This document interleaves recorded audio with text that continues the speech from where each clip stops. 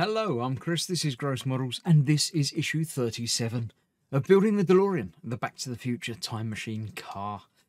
Yes, it's getting there. The chassis is coming together, it's all starting to... It doesn't look like that yet, but you can sort of see the shape coming together. In this issue, we've received the rear wheel arches and fixing screws. So we're going to be putting the arches on the back, just like we put the arches on the front. Hopefully better. I think I had a little trouble with one of the arches on that. So hopefully these are okay, but we'll find out in a little while. This is what we're going to be doing. We're using the pontoons that we built last time. I still don't know what they are. They're just boxes or something that go on the front. Yes, we're doing the front. So yes. No, rear. We're doing the rear. These go at the back. The fronts, I'm very confused. The front hasn't got the engine. That's why I'm confused, because engines go at the front in cars, except for this car where they don't. It goes on the back. But before we do that, we'll have a quick look at the rest of the magazine. The behind the scenes, Multiplying Marty by Motion Control. Yes, they doubled up the characters in a couple of scenes where they obviously had to be in the foreground and the background, and yes, now it would be a little bit easier to do, but back then that's what they used. Obviously again, Biff was doubled as young and old. Things you don't think about when they do it in the films, and then you think that would be really difficult to do. So yeah, there we go. Lord Fondue was given an Academy Award for the scientific and technical category. Harry Walters Jr. Yeah, played Marvin Berry. Obviously, that was that. You know the one you sound you're looking for. Yeah, we found it. Yeah, there we go. Right, next time we get some wiring. Yes, because we've got the battery box fitted, haven't we now? So we're going to add some wires to it. Colours by the looks of it as well. Yeah, it's the left rear fender and detailed step-by-step instructions telling you how to assemble it. I'd be interested to do that. That's going to be looking good. Right, so this is what we've got now. I shall get the parts together and obviously the car itself, and we'll get these done. It shouldn't be a long build. I know I say that quite a lot, but this one does look like it's going to be quite a short build. So here we have the parts from this time. They look like they're a good shape. They don't seem to be distorted. Maybe a little bit. Maybe one of them's a little bit off. It's not quite the same, but we'll worry about that when we come to fit them. First of all, we're going to be fitting.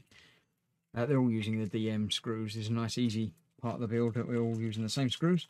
So let's get out a bunch of them.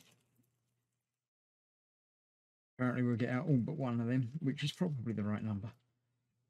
We'll find out in a minute. And then we've got to put the pontoons on there. Not that one. That one goes on there.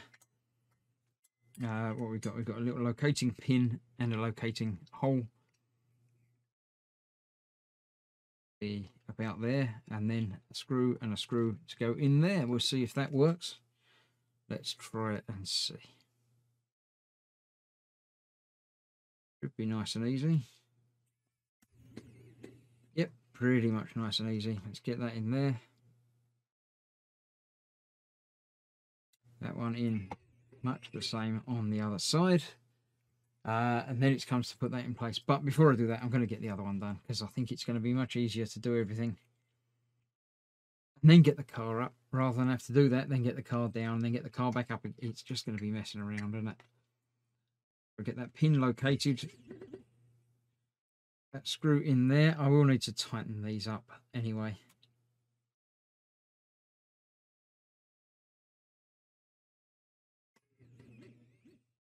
Go. I'm going to pull out a normal screwdriver to get these tightened. Going into the metal is often not as easy with the lightweight screwdriver that I've got, which is fine for the small electronic stuff, but not so good for the big, meaty, chunky fittings that I've got to do on some of these. So let's get those all in there. Go. And then we'll get the wheel arches assembled and indeed attached. It looks like they are affixing with 3 screws each. So let's see what have I got. I've got 3 screws there. 3 screws. I've got 1 extra screw out, so I don't need that one. I'll put that back in there, and that will be added to the pile of spares that is very fast becoming a big box of spares for this build. So that's that. Let's move those out the way a bit. Bring the chassis up like so. and we'll get one fitted over here. That one is going to go over that side. Again, we've got a locating pin there, 2 screws and another screw down the bottom there. So that's just going to sit on there like that, nice and easy. That went on there fine. This one is, again, get that lined up in there, and that's yeah, there we go. It's not quite right. It's not as far off as the other one is. Let's get that side in first, and then see. Yeah, that's just a little bit off of there, so we can pop that in there a little bit. That should be fine, like that. It will be once I get some screws in. So I'm going to use the normal screwdriver on this, I think. Let's get one screw down the bottom there. That's not going anywhere. Let's see if we can't get this lined up and popped home like it was a second ago. Get that held in there. Screw in the end there. Cool. I will obviously again go back and tighten all these up, make sure they're all nice and secure.